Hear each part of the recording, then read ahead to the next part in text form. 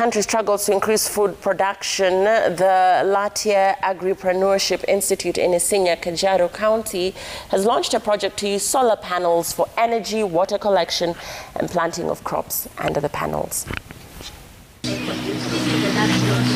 The panel planting project is the first of its kind in Africa. This is after a one-year trial in partnership with World Agroforestry, the Institute of Latia, Kenya, and the University of Sheffield, which has confirmed satisfactory results in terms of yield.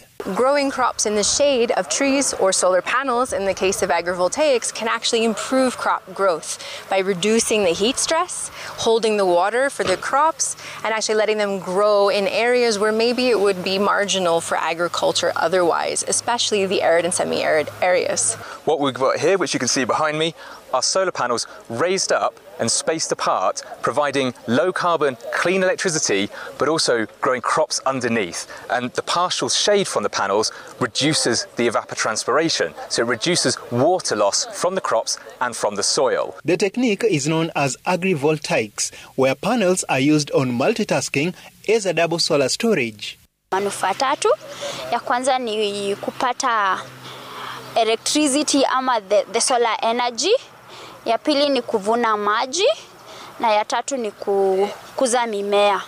Juu tunajua Kenya watu wengi hawana mashamba na mashamba ni ndogo ndogo.